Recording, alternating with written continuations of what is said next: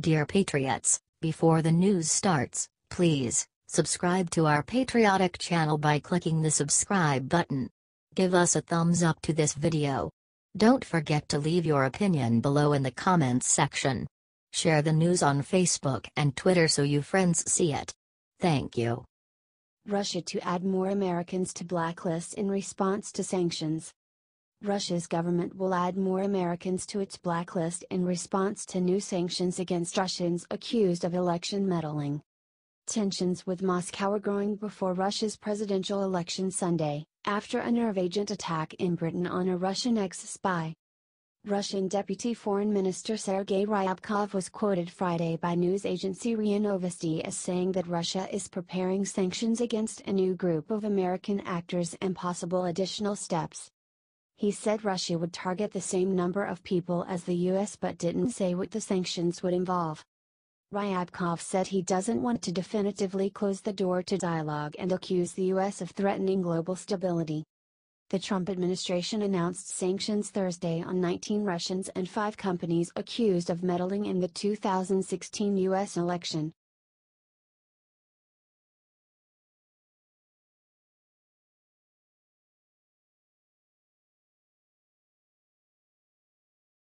Pruitt huddled with coal exec who raised over $1 million for Trump. EPA Administrator Scott Pruitt met with an Indiana coal executive last year who was seeking to soften a pollution rule, and who once boasted about raising more than $1 million for President Donald Trump's campaign, according to documents provided to Politico. The records, obtained by the Sierra Club through a Freedom of Information Act lawsuit against EPA, show that Stephen Chancellor, CEO of White Stallion Energy, met with Pruitt on May 22, 2017 for a courtesy call and introductory meeting. Pruitt has met regularly with GOP heavyweights ahead of what many expect to be a 2020 Senate run. He has also met with investors connected to Republican mega-donor Sheldon Adelson as well as key conservative groups like the Family Research Council and Federalist Society. Chancellor is also the head of the American Patriot Group, whose corporate headquarters in Evansville were designed to mimic the White House, and which owns White Stallion Energy, which mines coal from 5 sites in the Illinois basin. He hosted a $10,000 per couple fundraiser with Donald Trump, Mike Pence and Rudy Giuliani in August 2016 that he said raised north of $1 million. He later attended Trump's inauguration, where he was spotted shaking Pence's hand. A longtime powerhouse GOP fundraiser in the Hoosier State, Chancellor in the 2000 campaign hosted an event headlined by George H.W. Bush. And he and his company, Black Beauty Coal, which was later sold to Peabody Energy, directly gave a combined $310,000 to Republicans, The Washington Post reported at the time. Chancellor then served Bush's Energy Department transition team. He also raised more than $1 million for Mitt Romney in 2012. Chancellor petitioned the EPA in December 2016, asking the agency to soften a rule designed to curb pollution that floats across state lines. An update to the rule approved by the Obama administration could significantly impact Indiana Utilities' reliance on coal produced from his mines, Chancellor wrote. EPA has not yet responded to Chancellor's petition or any of those regarding the update, the agency confirmed. Also in the meeting was Rasheed Holloway, a former aide to Indiana Senator Evan Bayh who went on to work directly for Chancellor and now represents him as an outside lobbyist. His client list also includes the American Coalition for Clean Coal Electricity. It is unclear whether Pruitt and Chancellor discussed his petition. Calls to Chancellor's office were not returned, and EPA did not return a request for comment. In addition to the Pruitt meeting, Interior Secretary Ryan Zink's calendar showed a meeting with White Stallion earlier that day, although it is not clear that Chancellor personally attended that meeting. But Zink named Chancellor earlier this month to Interior's new International Wildlife Conservation Council, which will provide advice to Zink on the benefits that result from United States citizens traveling to foreign nations to engage in hunting. That council is scheduled to meet at the Interior Department on Friday. Chancellor is a prolific big game hunter, and his mansion includes a trophy room stuffed with taxidermied lions, elephants, polar bears, rhinos and zebras, according to photos posted on a 2012 blog. In 2001, he mustered his political connections to lobby the government of Botswana to lift a ban on lion hunting.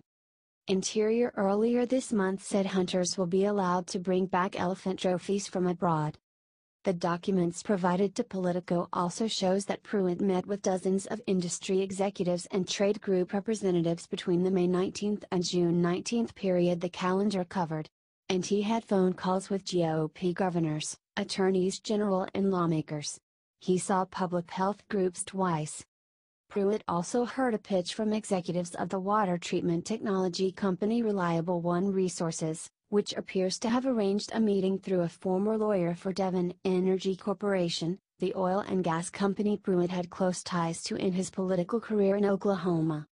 EPA has fought routine requests for Pruitt's schedules, turning them over only when forced by the courts after lawsuits brought by environmental or government transparency organizations. EPA posts a far less comprehensive version of his calendar online every few weeks, omitting names and discussion topics. The new releases keep lunch and travel details confidential, a practice the Pruitt EPA has long followed. The schedule released by EPA also did not reveal Pruitt's activities while representing the U.S. at a major international meeting in Italy, a trip that drew criticism because of its high travel costs and his policy of flying first class or business class. Pruitt and his staff spent $36,000 on a military jet to New York to catch a plane to Rome following a last-minute invite to an infrastructure event in Cincinnati with President Donald Trump. Pruitt tracked up another $7,000 in flight costs associated with the trip, including a business class ticket on the premium Emirates airline. The agency redacted information about meetings or events for 2 days of the trip and left another day's entries blank. The calendars offer no explanation for why Pruitt arrived several days early for the meeting of G7 environment ministers. He spent the first part of his trip in Rome and departed Bologna shortly after the meeting there began to return to Washington to attend a much-publicized meeting at the White House where cabinet secretaries praised Trump. Pruitt's public schedule listed only a meeting with the U.S. Embassy and then a business roundtable on his first afternoon in Italy. According to Pruitt's Twitter account, he kept a busy schedule in Italy before and during the G7 gathering, including meeting with executives from U.S. companies, touring the Vatican and meeting with a top church official, discussing rule of law with Luciano Panzini, the president of the Court of Appeal in Rome, attending a prosciutto and pasta reception, meeting with Therese Coffey, a Conservative Party member of the UK Parliament, speaking about air quality and baseball with Japanese Environment Minister Koichi Yamamoto, and meeting on stewardship with UPS, Sealed Air, City and the U.S. Chamber. On the same Monday he met Chancellor. Pruitt spoke with the large Public Power Council CEO meeting about the elimination of regulations affecting the electric power industry, with Duke Energy CEO Lynn Good about coal ash, and with the Congressional Coal Caucus. The calendar also shows Pruitt visiting Oklahoma twice in the month disclosed. On Saturday, May 20th, in Tulsa he took an hour-long tour of Brainerd Chemical Company and then a half-hour tour of the restored office of oil baron Wade Phillips, which Brainerd CEO leases.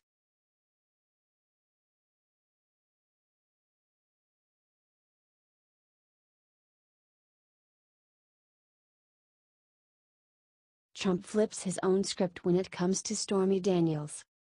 President Donald Trump has adopted a time-honored strategy for coping with allegations that he had an affair with porn actress Stormy Daniels: ignore them.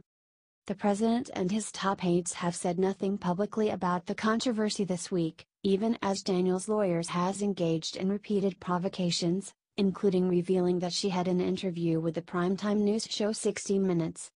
Trump hasn't directly addressed the Daniels saga since the story surfaced earlier this year, instead letting White House staffers and his personal lawyer deny allegations that she was paid hush money before the 2016 election to keep quiet about their affair.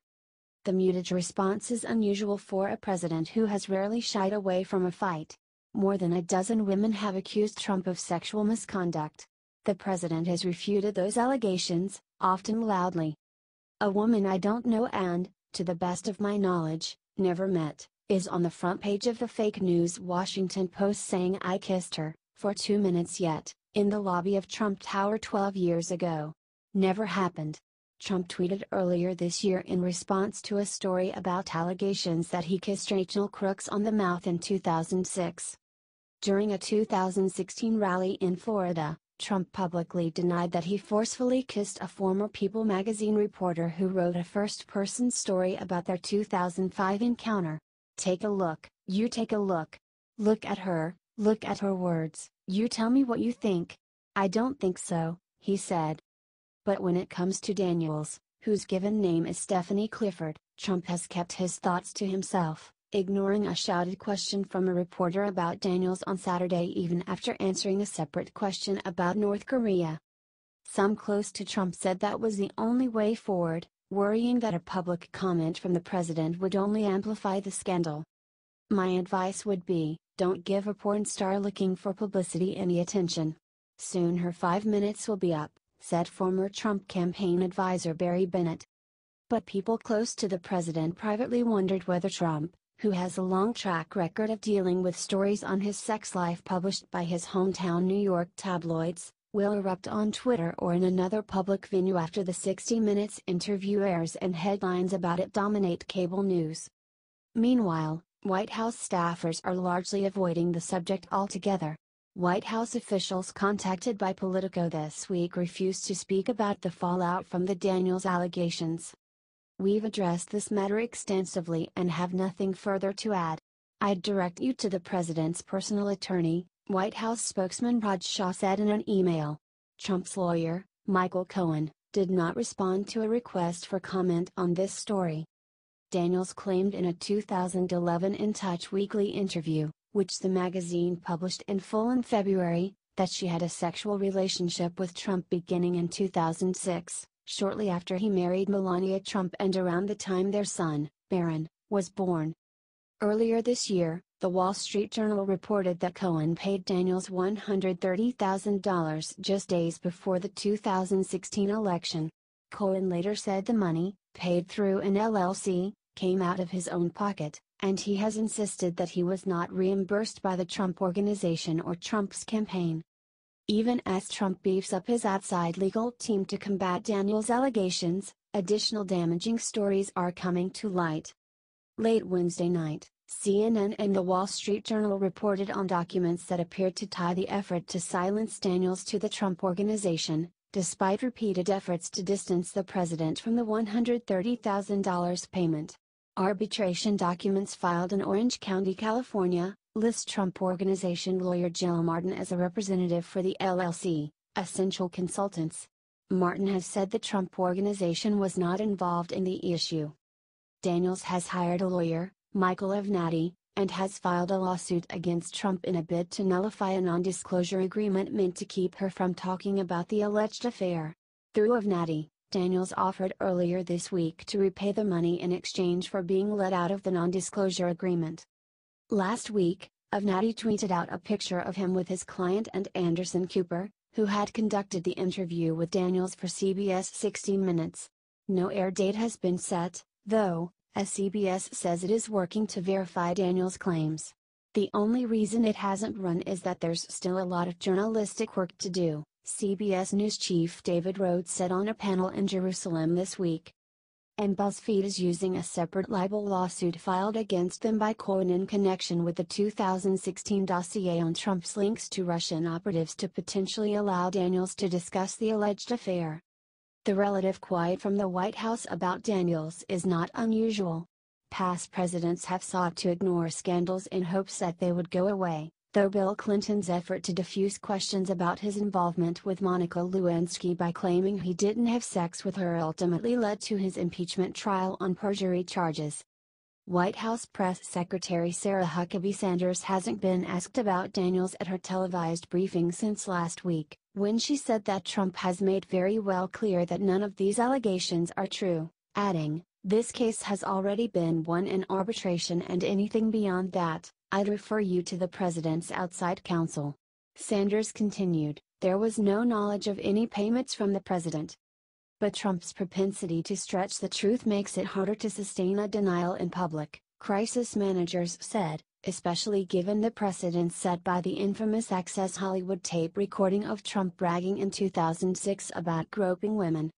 There is no crisis management strategy that can be recommended to President Trump on this issue because of his history of lying and denying what everybody knows to be true, said Laney Davis, a former Clinton White House legal advisor.